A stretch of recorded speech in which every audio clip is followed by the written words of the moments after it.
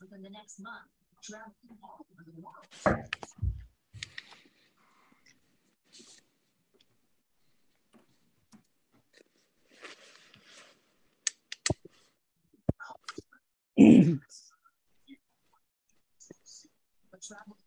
Welcome, everyone. We'll start in about 1 minute.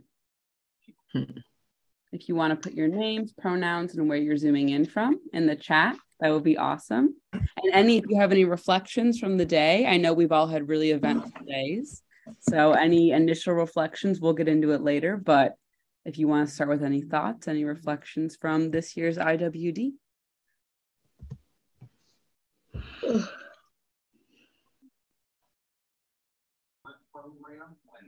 Welcome, folks. I'm going to be starting recording this session, and it is going to be live streamed. So if you wanted to turn your camera off or on or change your name or anything like that, please take a moment to do that because I'm about to start recording.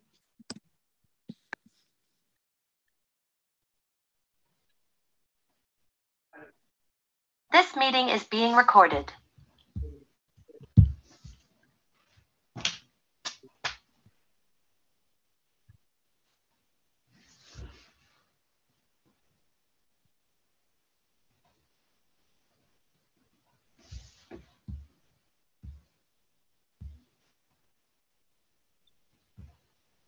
All right. Thank you all so much for being here on our last webinar of International Women's Day. Definitely not our last action or our last thought or event connected to it, but our last time being in community together on Zoom during this specific day. I want to thank all the speakers that we've had so far. We've had amazing discussions and speeches and videos and reflections from the day and many inspirational words that will push us into more action, more education, and more inspiration for the days ahead. We're going to begin with a reflection on one of the events that happened this morning in DC. It's from one of our CODEPINK coordinators, Olivia. So I'm going to share my screen and then play that for you all.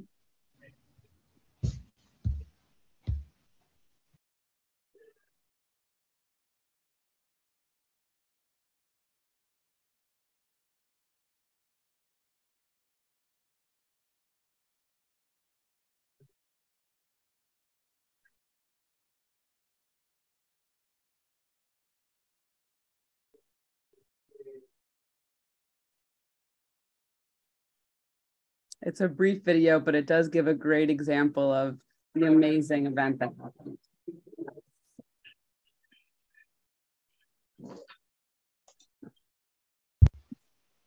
Wow, that's so beautiful. Awesome. And you can see more of that action and that event that happened this morning on our website. We have a lot of reflections from that and many other actions that happened today. I'm so excited to hear more about your reflections, your discussions, the actions you were at, the events, and the conversations that you had. And I think there's no better way to start off this end of the webinar than with our very own Marcy Winograde, the coordinator of CODEPINK Congress, a longtime anti-war activist who also serves as co-chair of the Peace in Ukraine Coalition and the co-chair of the End Wars and Occupation team for the Progressive Democrats of America. Marcy, welcome. Thank you so much for being here. Thank you so much, Grace and Isa, Jody, Linda, Medea, all of us at CODEPINK. It's such an honor to be with you on International Women's Day 2023. And I loved that video. It was short, but very powerful. You know, it's so beautifully choreographed. That's what we need, right? We need peace now. And that's what we're all about at CODEPINK. I have been doing a lot of reflecting today about the impact of war on women around the world, but more specifically in Europe. where we have a crisis, with women in Ukraine seeing themselves become more and more vulnerable, not just to weapons of war, but also to confinement, to sexual harassment, sexual abuse, partner abuse, to having to traverse borders, unaccompanied young women, likewise the women in Russia, losing hundreds of thousands of men to this senseless war. So on International Women's Day, we at Code Pink put out a petition, which Grace will post in the chat. Women, don't let women drive war. Feminists say, fire Nuland. Who is Victoria Nuland? All right. She's number 3 in the Biden State Department. And she has a long resume of criminality, war criminality, starting in the Bush era when she was an advisor to Dick Cheney during the Iraq War and occupation. On up through the years, we see her in Ukraine in 2014, supporting the US-backed coup there, engineering a transition government, pushing for NATO expansion, and now today calling on the United States, well, actually promising Ukraine that the United States will support its attacks on Crimea, which is a serious escalation of the war in Ukraine. Crimea, you may remember, is home to ethnic Russians. It was part of Russia for 200 years. It is where Russia has its naval fleet on the Black Sea. And Russia had leased this Sevastopol area of Crimea for its naval fleet. It had prior to the coup until 2042 and possibly beyond that. After the coup, there was concern that the United States might set up a NATO base, a missile base there. And Russia then annexed Crimea. Well, ever since then, we hear neocons beating the drums for war in Washington, saying Ukraine must take back Crimea. And that's where we see Victoria Nuland today, taking us to the precipice of World War III. So please do sign that petition and share it and let everybody know that we need a new direction at the State Department, AKA the War Department. All right, as co-chair of the Peace in Ukraine Coalition, I'm involved with working with people all over the country like yourself. Some of you are in that coalition to say, we want a ceasefire now. We want to de-escalate. We want peace negotiations and no more weapons to fan the flames of war. Because the more weapons we give, the more people believe the United States, Western powers, NATO, Ukraine can beat the Russians. And we know, well, even the chair of the Joint Chiefs of Staff, Mark Milley, knows this will not be won on the battlefield. We need to demand that Biden meet with Putin, he has the power, right? He does have the power to end this tomorrow. So those are some of our demands at the Peace in Ukraine Coalition. I'm just going to take you briefly through our website so you see some of the tools at your disposal. We're asking everybody on this call and beyond, to activate and organize. Okay, here's our Peace in Ukraine Coalition website. We have a big march rally coming up March 18th. The main one is going to be in DC. It's in front of the White House. Stop endless US wars, people's needs, fund people's needs, not NATO. All right, and if we scroll down, we'll see that we have where you can endorse this event, how you can get there. Here are some more demands for that event, and NATO and the $100 billion in arms shipments to Ukraine now really filling the coffers of military contractors. And we have information on how you can get to DC if you want to be part of this. And if we continue to scroll, we'll see a calendar where we have other events, sister events. So here's Medea's book tour. You can also check that out. But if we keep scrolling, we'll see, there we go. Say No to Endless Wars. Chicago is going to have another event. And so is, hold on, let's see. That's the White House. Detroit will have a sister rally around March 18th. Yes, on March 18th. Ann Arbor, Michigan, San Francisco. So that's where you can go to find out more about March 18th. That's what we're mobilizing for right now. Now let's take a look at the About page. under the About page, you can see some of the people, some of the organizations that are part of our coalition. We represent over 100 organizations. And we list some of them under coalition. If we back up and click on coalition, we'll see some of our partners there. And we'll just quickly scroll down. You can see the steering committee. We have some major organizations. CODEPINK launched this coalition in the immediate aftermath of the Russian invasion. We put out a statement that basically said, you know, we denounce this, we condemn this war, this invasion, while also acknowledging that the United States provoked it, that NATO provoked it with expansion and with other decisions that were made along the way, specifically to install 2 ABM missile bases in Romania and Poland that could easily be outfitted for a first strike against Russia. Trump walked away from 2 important arms control agreements. Bush walked away from 1. We had 1 left, and now Putin has suspended that one. So this is dire. We have to take the situation very seriously. We have to get organized and reach out, you know, to anyone that we think we can bring over, because we realize this is a tough one, right? We see people fractured all over the place. But the American public, the US public, I should say, is getting weary of the money flow. Where are we at? 113 billion, half of that for weapons contractors to Ukraine. And in the latest polls, 48%, down from 60%, supported sending weapons. So less than half of the US public supports sending these weapons that Congress is rubber stamping. Okay, let's go to news and press, please. And just click on February 24th, day of action. Yeah, you can see some of the photos from actions, if we scroll down, that were held all over the country. And we're asking people, you know, get out there in front of your congressperson's office, go inside, ask for a meeting, but also pick it outside, because so many of them are rubber stamping these arms shipments to Ukraine. So we saw protests in Massachusetts and San Francisco, Oakland, DC, Milwaukee, and so forth. All right, let's take a look at Act Now. Act Now, what should we do? Tell Congress to investigate Nord Stream, tanks, no thanks. We have a lot of one-clicks. Sure, let's go stop escalating the US-Russia proxy war. There we go. Let's click on that one. We call these one-clicks to Congress. Please do check out this page. And if you haven't already sent this message to your congressperson, you can do it very easily. Just click on Start Writing, and you've got a sample letter right there that you can send to your senators and to your House rep. And we have about, I don't know, 3 or 4 of these under Act Now. All right, let's go back to the website and check out resources. Let's say you are planning, you want to do something, but you don't know what you want to do. You just feel this sense of urgency, but you're not sure where to take this energy. Let's take a look at resources.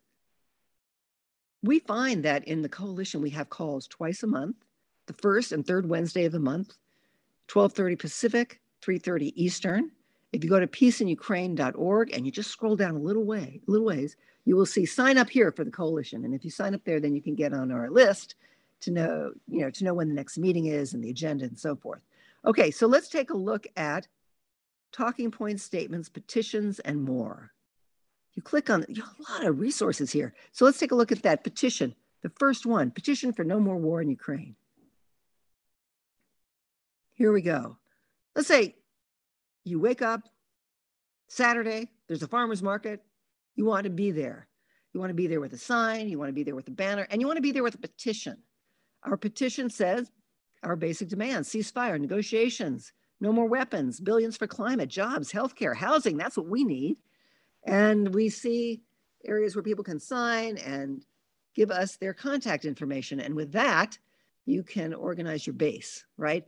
To go see your congressperson, to plan a vigil together, to start organizing together. So that's a very powerful tool. I hope you'll use it. If we go back, we'll see some other tools that are available. All right, how about sample resolution? Now, this may have been written a while ago, so you might want to update it. But let's say you're a member of a union or a church or a temple, some sort of civic organization, the Rotary. You can take this resolution, which calls for a ceasefire, a diplomatic settlement, and for President Biden to meet directly with Putin, you can take that and ask for your organization to pass it. Even if it doesn't pass, you have started the conversation. So that's a powerful tool as well. Let's go back. What else do we have? Sample letter to Congress, how to guide responses to misconceptions. Aha. How many of us have heard Putin attacked, invaded Ukraine without any provocation? This was an unprovoked war, unprovoked. That's all we keep hearing, right? From corporate media, from the White House. You think about that. When have you ever heard that phrase before in relation to a war? The more, it's like he who doth protest too much. The more you say unprovoked, the more people wonder why you keep saying that, right? Because it was provoked. We know that. And so here are some responses that you can give when people say that. All right. Provoke the Russian invasion by supporting the expansion of NATO. Sending arms to Ukraine since 2014. Ukraine had agreed to a peace accord in 2015, the Minsk Peace Accord. Recently, Merkel from Germany, she said, we were just biding time while we armed Ukraine. For what? For what we see today. And that's unfortunately the reality. So that was a provocation. Got background on NATO. Let's keep going, scrolling a little bit. You can't negotiate with Putin. Negotiations will never lead anywhere. How many of us have heard that? I've heard it. Okay, you know what? Since this war began, Ukraine and Russia have been negotiating grain shipments, the flow of grain out of Ukraine. They've been negotiating prisoner swaps.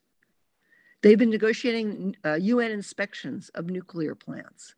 So yes, we can negotiate. We have to negotiate. We have to remind people that Russia is a country of 193 million people. 150 different ethnic minorities, and 6,000 nuclear weapons. Regardless of what we think about Putin personally, we need to demand that our State Department, our White House, our president sit down and negotiate. All right, let's go back and see what other tools are available to us. I know my time is almost up here. We have sample letters to the editor, keep going, social media, Letter signed by Russian scientists. Okay, flyers. Let's take a look at flyers. You go to the farmer's market, you go to your church, you go to your temple, you go to a college, you can print out these half-page flyers. No more war, diplomacy, not war. And as we scroll, we'll see flyers that are more specific about the economic impacts. You know, we have what? 30% of the United States is food insecure, doesn't know where their next meal is going to come from. We saw what happened in East Palestine. Those in Flint, Michigan still don't have clean water to drink. And yet we're hurling billions and billions of dollars into this war. Okay, I also want to show one other thing on this page. If we take a look, keep scrolling, and we go down to templates for writing letters to the editor. Please, tonight, tomorrow, write a letter to your local editor. It's really hard to get printed in the Washington Post. That's like a megaphone for the White House. It's hard to get printed in the New York Times. They're now a stenographer for the Pentagon. We saw that yesterday with their almost comical, if it weren't so serious, reporting that somebody says somewhere that the United States Biden did not plan the sabotage of the Nord Stream pipeline.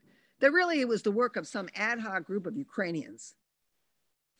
All right, here are templates you can use to write a letter to the editor. Do you have to use this? Absolutely not, but it's a place to start. And we found that it really helped people. So take a look at it, you know. As we mark February 24th as the date Russia invaded Ukraine, we must understand, or as we mark International Women's Day, or as we mark upcoming Earth Day, however you want to phrase it, what must we understand about this crisis? Okay, thank you. And finally, I'm sorry? Okay, all right. So I think that we're good for the website here. We can close out the website. And I just want to invite everybody on this call to join the Peace in Ukraine Coalition. Be on our next call next Wednesday, and we'll send you the date, the time, and so forth. And we'll talk talk. We'll have speakers. We'll organize breakout groups so we can have one-on-one conversations about the challenges and opportunities that we face as we build a strong anti-war movement in the United States. So thank you so much for this time. It's wonderful to be with all of you. Awesome. Thank you so much, Marcy. Sure. For all those amazing resources and spots of communication and being able to be in community and discussion with those who are also dedicated to the peace in Ukraine. And there's many. Oh, and shout out to you, Grace. Shout out to you and to Maha, who have done amazing work on this website. So thank you. And here's the website in the chat too for folks to get involved in the coalition, to be involved in those. You said you guys meet twice a month. Is that correct? Yes, we meet the first and third Wednesday of the month, 12:30 Pacific, 3:30 Eastern. Wonderful. Thank you so much, Marcy. And now we are going to watch a short video from the reflections of Karinka Kilcher, an actress, singer, and activist. We will hear from her talk about her relation to International Women's Day and feminist anti-war and anti-militarist organizing.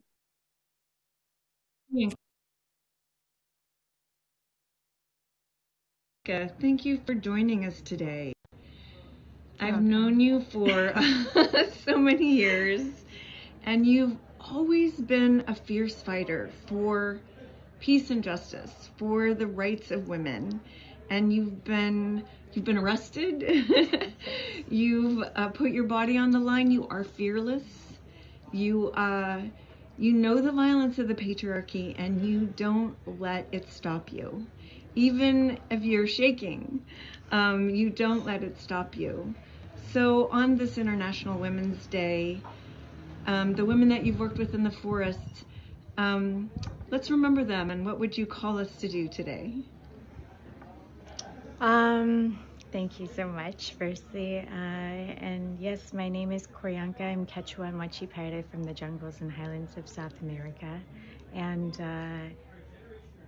I don't know, my family in Peru, and just working a lot with my indigenous brothers and sisters down there over the years, one of the things that I just always found so powerful in our communities is that the women would always be on the front lines, and they would stand with the men and in between the men, because I feel like as women we have such strength and power in our femininity and in our nurturing nature. And you know, with our traditional knowledge and understanding of our environments and of what it means to be a parent and bringing life into this world. And so I feel like deeply inside of all of us, intuitively, we have this understanding of how precious this life is that we live, and our connection to Mother Earth and nature, and how that's such a fragile and beautiful, special balance and delicate nature. Yet something that's always inspired me, I love flowers, because flowers are so soft and beautiful, yet so resilient. And if a flower can still grow and make it in this world, I think to myself, so can I. And so on this International Women's Day, I want to encourage everyone to find strength in their vulnerability, strength in their femininity, strength in what we are able to bring into this world, and also the knowledge of knowing what we need to protect and continue protecting for all our future generations to come. So, yes. Thank you so much. You're welcome. Amazing. Thank you, Isa, for screen sharing for that. Now I have the privilege of being in discussion with an organizer who was on the streets in action today for International Women's Day. We are joined by Lindy Wan, who is a proud grassroots organizer working in conjunction with CODEPINK. She is a baker and photographer, and she recently founded the U.S.-China People's Friendship Association Southeast Michigan chapter. She lives and works in Ann Arbor, Michigan, and is a child of Chinese immigrants and has lived in the Midwest all of her life. Hi, Linda. How are you?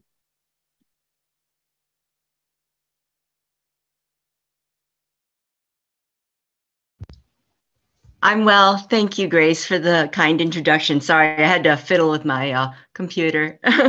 Yes. We would love to hear just about your reflections. And how was International Women's Day for you? What did you do? Who were you in community with? How did the day go? Right. Well, just recently, my colleagues and we formed the Southeast Michigan chapter of the U.S.-China People's Friendship Association. We just started having meetings, and we had every intention to do an event today to promote our organization, but we're a small group, a new group, that didn't come together, unfortunately. But I also have been protesting for ceasefire negotiation with a local anti-war group for this past year, and we're pretty tight. And so we were ready to promote flyers to promote the March 18th rallies in DC and Detroit. So we went to the center of campus today to distribute those flyers, dressed in pink and with a basket of chocolates, kisses. So we were offering people kisses and sharing information about the rallies. So yeah, that's what we did.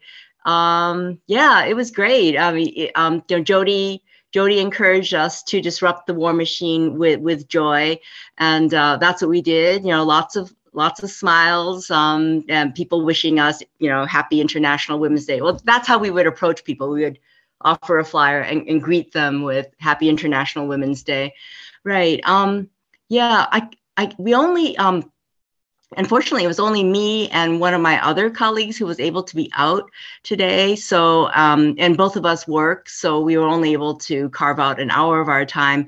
We didn't have any detailed conversations today, but yeah, just good vibes. And it was great to be out and just to feel like we were part of a continuation of women throughout history, standing up, protesting against war, protesting for a better society, and just to be a part of that lineage felt very powerful.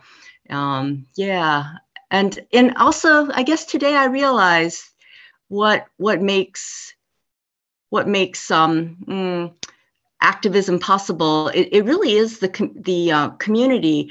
I mean, I really couldn't have done it had my friend Libby not been with me. I would have felt so ridiculous. Well, just me personally, I would have felt very odd being out there by myself, but being out there with a friend made all the difference. And so I just realized, that is the power of working with other people, just sensing each other's comradeship and love. I mean, it really is everything. So if the group is small, like we were today in Ann Arbor, just me and Libby, or if it's on the China is Not Our Enemy Zooms with Jody and Wei and Jeffrey, I mean, yeah, that's what it's all about. Right. Definitely. Yeah. And I think that's what International Women's Day is all about. Like you're saying, we all have such busy lives and dedicate ourselves to other things and family and friends, but taking an hour, a moment, whatever out of your day to reflect on, we are contextualized in such a bigger movement in the anti-war, anti-imperialist, divest movement, and to just kind of reflect on that and reflect on our actions, no matter how big or how small, like Marcy was saying as well. I think that's so powerful. I also know you guys had an action on Saturday as well. Do you have any or just any thoughts on that too? Oh yeah, thank you, Grace. Yes, Saturday we had our first public event for our Southeast Michigan chapter of the Friendship Association, and it was amazing. 12 people turned out, and this was after a snowstorm. Where the streets were clogged. They hadn't had a chance to get the snow plows out. The city was actually telling people not to travel, and still 12 people turned up at the local library. And yeah, it was really beautiful. Yeah, we had a scholar, Dr. Chan, join us, and he led us in a discussion of the construction of the Chinese character for peace, and just breaking down, the layers of it, and explaining, just the beauty of the language, and sharing a bit of the culture too. And yeah, well, the character consists of two words, Ping. He is it consists of a basic character for grain, and then a basic character for mouth. And basically, he was just explaining that, the very practical origins of the Chinese people's desire for peace all these 5,000 years, just taking care, first and foremost, taking care of the people, and with, that being, the primary concern of the government, not imperialism, like, imperialist capitalist powers like to imply and project upon China. And it was just really beautiful to have him explain it, and then to sketch it out, and then to have everybody, try their hand at it too. And then at the very end, he read a poem from the Tang Dynasty, an anti-war poem, and he translated it. So it was just the event, just came full circle. And people who came to our event, they came with, varying degrees of understanding of the present situation, but everybody came with an open mind, and it was just so promising to think about the discussions that we will have going forward. Yeah, and so we'll have a follow-up meeting on Saturday, inviting those people back to join us to do some more brainstorming, to ask them, what questions they have about China, past, present, future, to stimulate, programs that we can put on going forward. And then, of course, we'll invite those people who couldn't come because of the snowstorm. Yeah, a few friends wrote back and said they were sorry they couldn't make it. So that'll be really great. So yeah, we're just taking it step by step, and just really, back to what I said about just the energy that you get from being with people. I mean, it was just wonderful being with, these good-hearted people in our community who want to learn and understand, and who don't believe that war is the answer. And so I felt like our group grew, double in size on Saturday, maybe 3 times in size. Yeah, our core group is just like 3 or 4. Yeah, and so yeah, just to have that happen and experience that on Saturday was really uplifting. And so yeah, that's the report from Ann Arbor. Yes. Oh, yeah. And then going forward too, we hope to connect our group, our new members with CODEPINK, and make them aware of the awesome lobbying that Jody and Wei are leading us in, on the China issues. So we'll be able to pull in more people and empower them to be activists for peace on this issue. Yep. Thank you so much, Linda. Thank you for offering those reflections and just amazing actions that you guys are putting on in such a short time, as such a new group. That is so exciting. And yeah, just to hear about reflections in action today in person is so amazing. And we're going to keep up that spirit. I'm so excited to welcome Medea Benjamin. She's the co-founder of CODEPINK and author of several books, including her most recent, War in Ukraine, Making Sense of a Senseless Conflict. I have asked her here today just to talk about general reflections from today. I know she was in action and in person at multiple events, and just general connections to the day as a whole and Women's History Month. So we welcome Medea Benjamin. Welcome, Medea. Hi, thank you so much. So nice to be in family here at the end of the day for us on the East Coast. I on the one hand, I'm very upbeat hearing Linda, the wonderful stuff you're doing. And it was so great when I got a chance to come out and visit with you. And when I hear Marcy talk about all the actions, it gets me very excited. First, I'll start out with some depressing kind of things that happened today, because we were in the halls of Congress. And after that beautiful action that you saw with the parasols and the peace banner, which was very uplifting, we then went around to Congress and we decided that we would go to the women, because it's International Women's Day, that had signed on in October to the letter to Biden calling for negotiations, that letter that was withdrawn after 24 hours. And our idea was to go back to them and say, you were right the first time, go back and please call for negotiations. And I would say in general, our reception was very positive. We got a lot of hugs, we got a lot of photos. We got a lot of people saying, oh, we miss seeing you in the halls of Congress. You know, for almost 3 years, the public wasn't allowed into Congress. And it's just recently, in fact, I must say, it's thanks to the Republicans being in charge of the House that was opened up. In fact, there are little plaques on the walls of some of the Congress people saying, you're here because the Republicans won. So, you know, we had a nice reception on the one hand, but on the other hand, we're not able to get a commitment from our, quote, friends in Congress to introduce a new letter, to write a new resolution. The most that we could ask them for that they thought about was doing some kind of public statement or even a tweet. But I don't believe that they're going to really follow through on it. They are just so scared to go against Biden and the leadership of the Democratic Party right now. And we were saying to them, you know, this is being manipulated by the right. It's the extreme right that is calling for negotiations, that is introducing resolutions. It's the extreme right that are using this and are going to use this as a electoral issue to blame the Democrats for the war. But so far, they're not listening.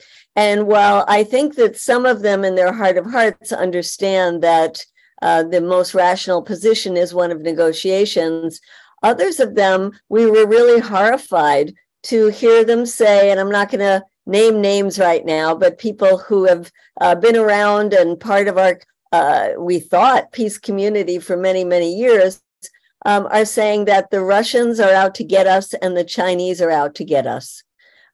This is coming from, quote, progressive Democrats. And it's just startling. And you don't really know even where to begin in responding to that. So we have a lot of work to do.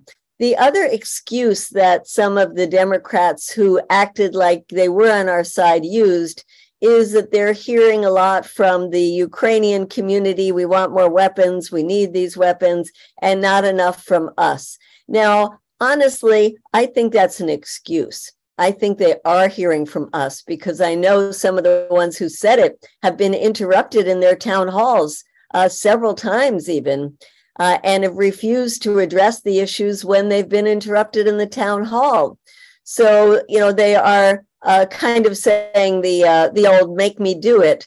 And we were saying to them, we want your leadership. Do what is right. So we have a long way to go. And I think that it was reinforced by hearing some of the vitriol in some of the hearings that we just popped our head into. With the Republicans, there was one hearing that was about the origins of COVID, in which the Republicans just wanted to bash China over and over and over again. There was a hearing on the chaos surrounding the withdrawal from Afghanistan, in which the Republicans wanted to bash Biden for leaving Afghanistan.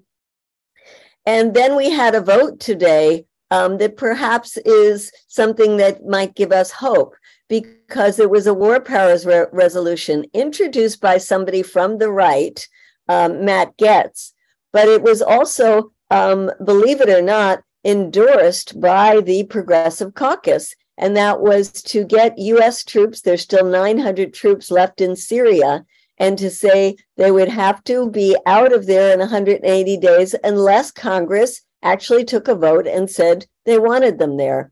And it lost, but it got 103 votes. And I think that's something that we can build on because we're going to have to build on a left-right kind of coalition in Congress to get anything that could move to have some kind of majority and possibility of actually winning. So I want to end by talking about how important International Women's Day is for me, having been a part of Code Pink for 20 years now, and how important it is that we're talking just less than 2 weeks before the 20th anniversary of the invasion of Iraq, and how seminal that was in the founding of Code Pink, and how much Jody and I hold that that horrific invasion very close to our hearts as we do all of this work.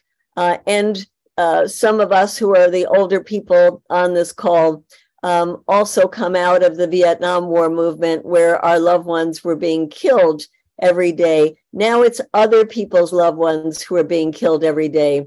It's the loved ones of Ukrainians, both civilians, and the loved ones of the families of the soldiers who are Ukrainian and the Russian. And so I want to end on this World War II song. I'll just give the lyrics that I didn't raise my boy to be a soldier. I didn't raise my boy to be a soldier. I brought him up to be my pride and joy.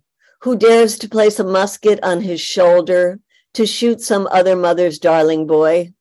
Let nations arbitrate their future troubles.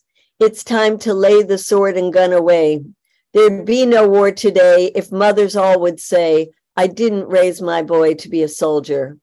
What victory can cheer a mother's heart when she looks at her blighted home? What victory can bring her back all she cared to call her own?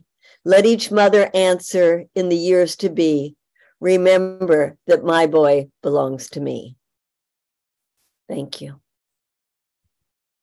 Thank you so much, Medea, for continuing to talk about community and reflection, but also put everything in perspective and contextualization. We still have so much more work to do. There is the link in the chat that will give you access to the rest of the events going forward for this month, including the March 18th events. And we just want to end on a video from Sonia Guajajara, a Brazilian indigenous activist, environmentalist, and Brazil's first minister of indigenous peoples. So I'm going to share my screen and end on this video.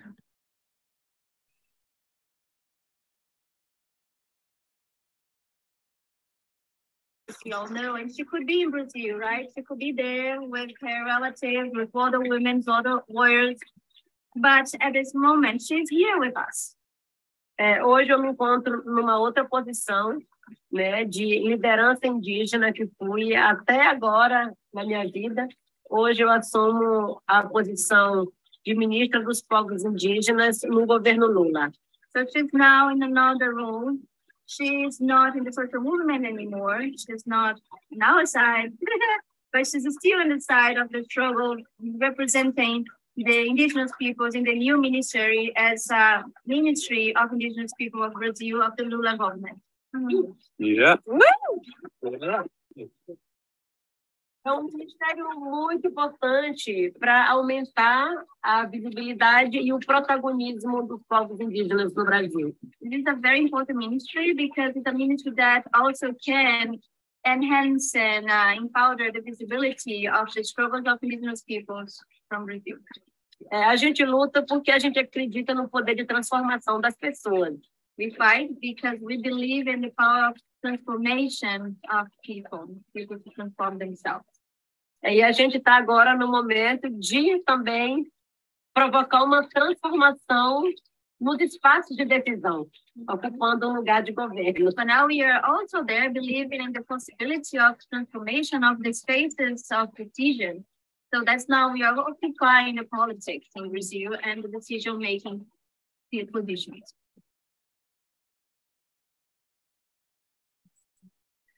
Well, I want to thank you all so much for being in community with us and for coming to all 3 webinars that we've had today. We've had amazing speakers throughout, and I want to thank everyone who was on every single webinar, who contributed. I want to thank my co-coordinator, Isa, who helped me with technology throughout the day and continued to work through all the crazy Zoom mishaps and everything.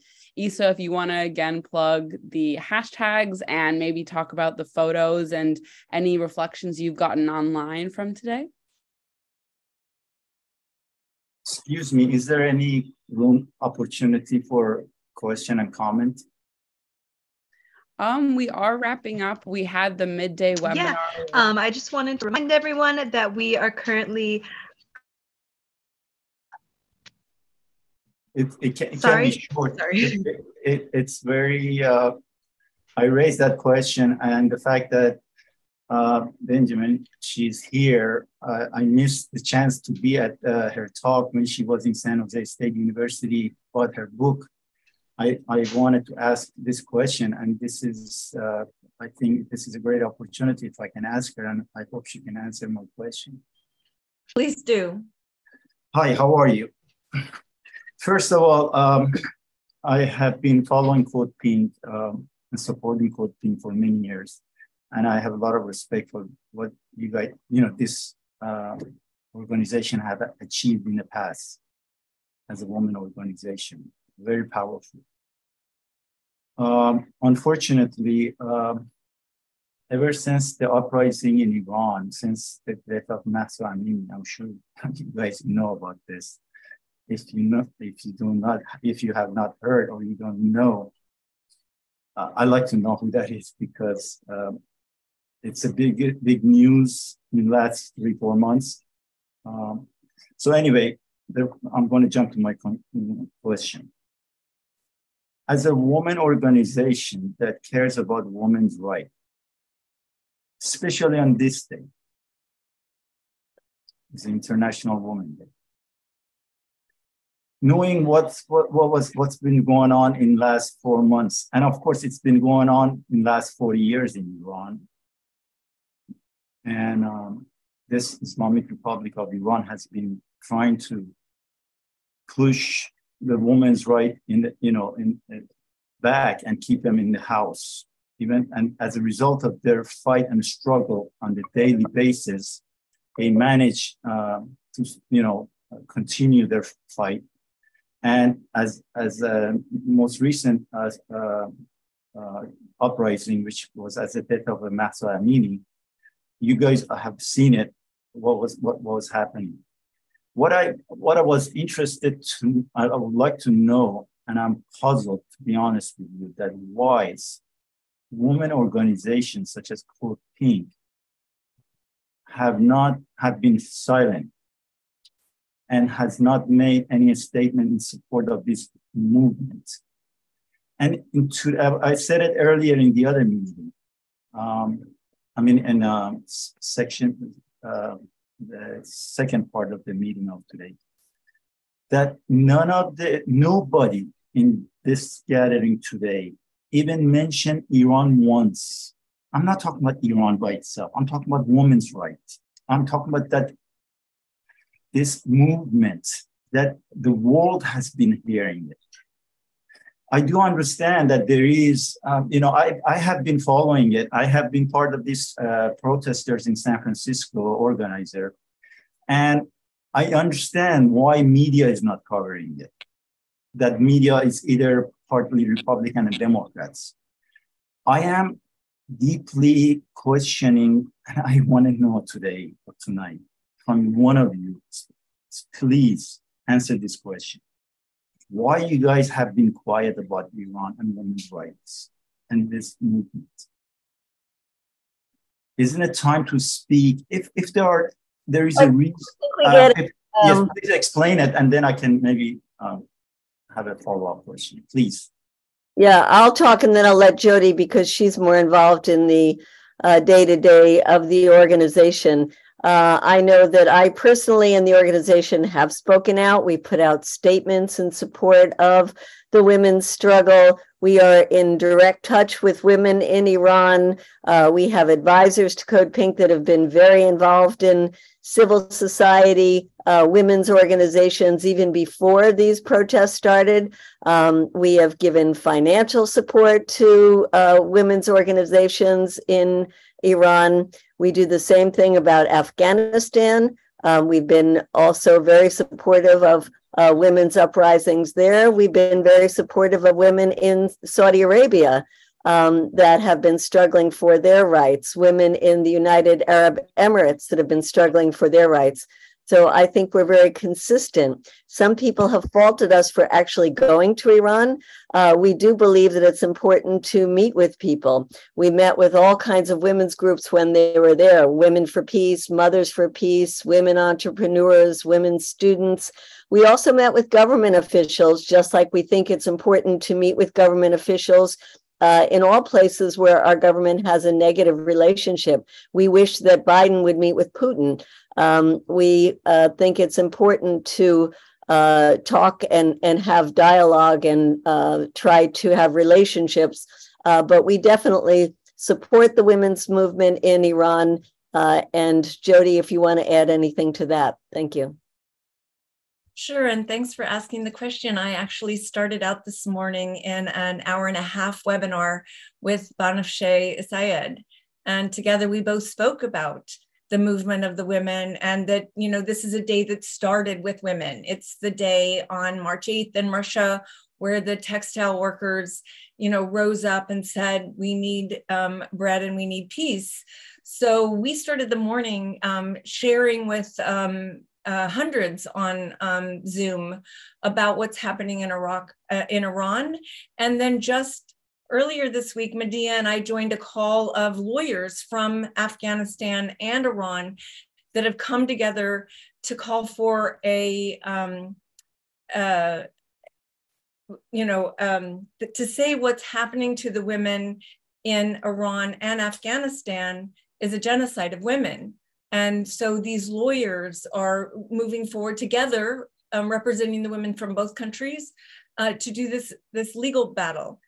You know, from the very beginning, we've been speaking out and saying, you know, in sanctions, so that there's some sense immediately, I think that was our first call, that if you end the sanctions, then there's more opportunity for people to be talking on social media, to be sharing, to be connecting, because we don't want them to be isolated. We spoke out right away. Just so you know, it's like Iran is a big, huge piece of my heart.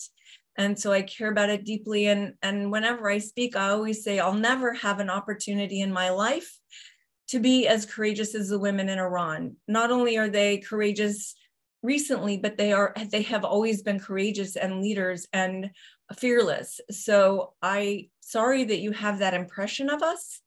You know, it's the only lever that we can really affect is our own government.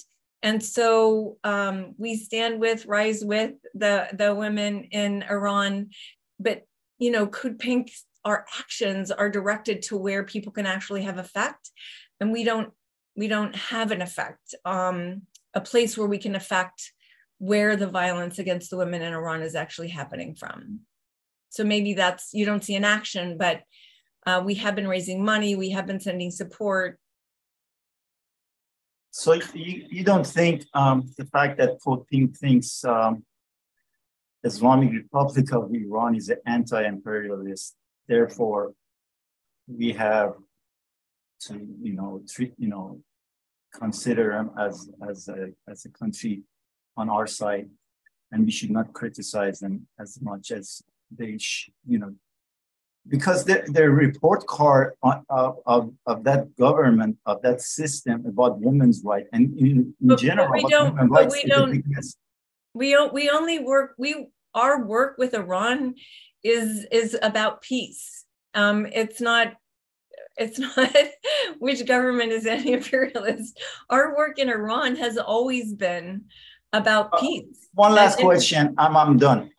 We oppose the Iranian government. I think we oppose any religious government. We oppose the government of Israel. We oppose Islamic republics. We believe that there should be a separation of church and state. And so we have never supported the system in Iran. Okay. My last question is, so it was very difficult to find any woman speaker in exile that been fighting for their rights to at least as a speaker on this program on this special day. Was it too difficult to find them and invite them? Well, I'm sure Grace reached out to there were definitely women from Iran on the list that Grace reached out to. So we can't help if they don't respond, but there were definitely, when we made the list of who could speak today, there were women from Iran. And, maybe my fault because I started out the day with Banasheh. She was worn out by the time we finished this morning at 8 o'clock. But let's also remember that our job here is to influence our government, and that's what we're focusing on. We could have made this a day of speakers from Saudi Arabia, from Afghanistan, from the Emirates, from Egypt, from Iran, and we didn't. It was about what are we doing? How are we going to change our government? How are we going to move our government to be one that supports the rights of women at home and around the world? And as I mentioned, and Jody is 100% correct, we had a wide asking of people to come on and talk. And I knew that we did not have a speaker from Iran and from the feminist Iran uprisings coming to speak today. So that's why I did take a huge portion of the radio show that I recorded with Issa last night to dedicate it to recordings and speeches and quotes from current organizers, educators, academics who are talking about not only the current feminist Iranian uprisings, but the years and the work that's happened both on the ground and within the diaspora, dedicating it to Iranian feminist uprisings. I put that recording in the chat if you want to listen to it and if you want to take any reflections on that as well. And I've also included our page on our website dedicated to Iran. And as I said, if you have any action, support, resources that you want me to include in the follow-up email tomorrow that I'm sending out, I will already have many Iranian actions and support to add to that email, but I would love your contributions as well. I think we are going to end the night from our very own. But I just want to thank you for that question because, we do so much and it's really hard to put it all in one place, but that you asked the question so that we could clarify, I'm super grateful for. So thank you. And thanks for all your engagement and activism. Yeah, thank you all. Yes. And again, my feeling from the feedback I get from the community when I talk with them, because I try to encourage them to pay more attention to voting, and the response I get is not positive. I hope that you guys can do something to change that, whatever that image is, and understanding of the voting is. Thank you. And thank you. Yeah, I think I agree with Jody in that we always need a reminder to be uplifting. We're doing so much work as our most anti-war activists. So to be uplifting all the work we're doing and to continue uplifting all of our organizers and co-sponsors and community members is so important. So thank you for your contributions today. I think we're going to end with Wei has put together a song for International Women's Day that she is going to share with us to close out. If anyone has any last reflections they want to put in the chat as she shares this video, it's very powerful. And I am so grateful to Wei for doing this. So go ahead, Wei. Grace, you're too kind. And actually, I have to be enabled to share my screen. Oh yeah, I thought I made you a co-host, but let me do it again. But yeah, Grace, you're too kind. I feel like as campaigners, we're sort of like out there doing actions, or maybe we're speaking at the webinars, but really without Grace, our admin team, and also our communications team who helped me produce this video, we couldn't be able to have all these message and all the report back to you all. So here we go.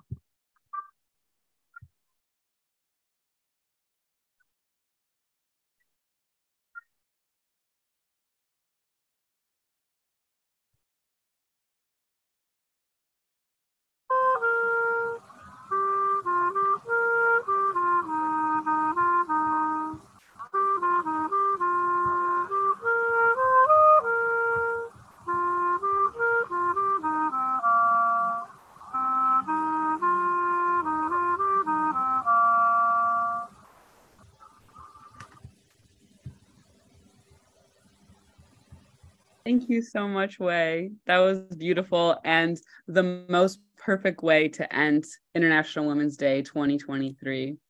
I want to thank all of you so much for being here. If anyone has some last words of reflection to put in the chat, or if Jody or Medea have any last words of reflections they want to share, Code Pink has been rallying around International Women's Day for many years. So if you have any final reflections.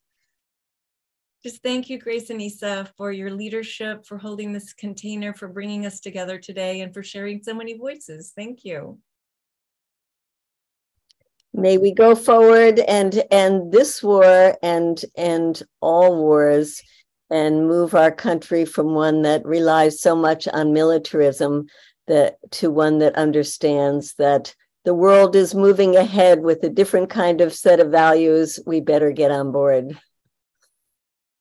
Thank you so much. And I want to end as well with uplifting our ongoing events on March 18th.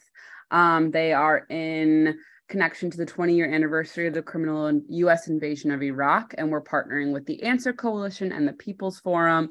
Currently, there are rallies in D.C., Chicago, Detroit, Ann Arbor, L.A., San Francisco, and many more to come. This webpage has both all of those events, but also transportation if you want to go to a different event that might be farther than you, as well as online actions that are happening that day. So thank you all so much. Have a great rest of your night, and please continue sending us feedback, reflections at info@codepink.org.